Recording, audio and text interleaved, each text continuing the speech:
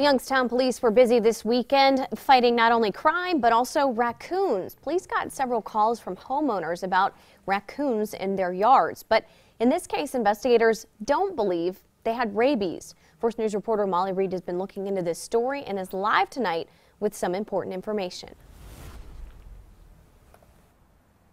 Yeah, Amanda, you can see we're right on the edge of Mill Creek Park here, and if we turn this way, this is Old Furnace Road, and you can see there's some houses down here. Now, this is one of the areas where police and the city have been getting a lot of complaints about these raccoons that they say are, quote, acting strange. Now, I talked to one of these homeowners down the street, Robert Coggeshall, and he's actually a wildlife photographer, and he took some of the pictures when he was out in his front yard, and one of these raccoons approached him and his dogs. He said that he was walking around, the raccoons started following him, and then they went inside, and he eventually got someone over to euthanize it.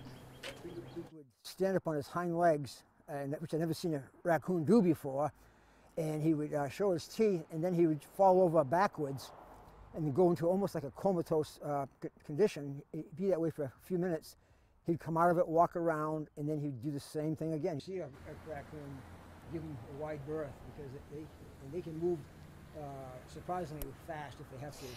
And again, Robert had a couple of friends that do work with wildlife. He called one of them over and they actually euthanized that raccoon in the backyard. But there's been several calls this weekend to Youngstown police where the police officers actually had to go to homes and euthanize the raccoons. Now, we did talk to ODNR today to find out what is going on. If this is not rabies, what is this disease and how can you protect yourselves? They said it might actually not be as easy as you think to protect yourself and your home. I'll tell you about that coming up tonight at 10 and 11. But for now in Youngstown, Molly Reed, WKBN 27 First News at 6.